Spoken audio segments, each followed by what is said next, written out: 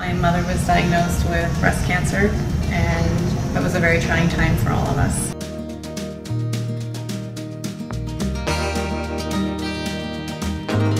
I'm Lauren Tanabe, and I am a postdoctoral research fellow at Wayne State University in the lab of Dr. Karen List. I was fascinated by the research I was doing, but I wasn't passionate about it. It wasn't very personal for me. So I decided to switch over to the cancer field because I wanted to be part of the next generation of researchers that was able to kind of develop more drugs and find targets for cancers that were particularly challenging, such as inflammatory breast cancer, which is what we now study.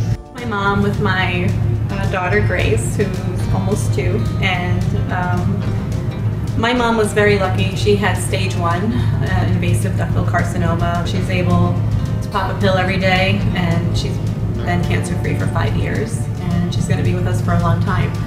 I've had many other women in my family who have also struggled with cancer, and kind of what keeps me going is, I want to be sure that my daughter never has to go through this, and I worry that one day I'll have to go through this. Given the current economic climate, we are extraordinarily grateful for everything that American Cancer Society, volunteers, staff, fundraisers have done for us.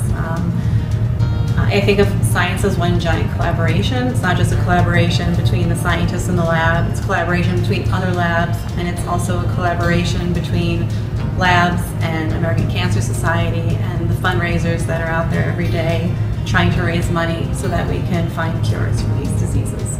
I would like to just say thank you to all of the American Cancer Society staff, volunteers, relayers who work so very hard every day to try to raise money to eradicate these awful diseases. Thank you.